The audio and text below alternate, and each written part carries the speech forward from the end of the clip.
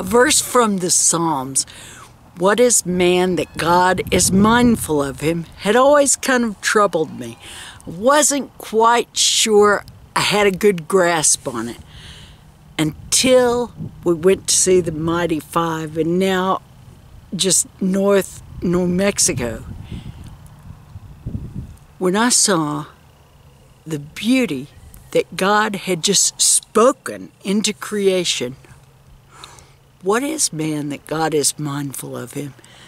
I mean, everything was so incredible.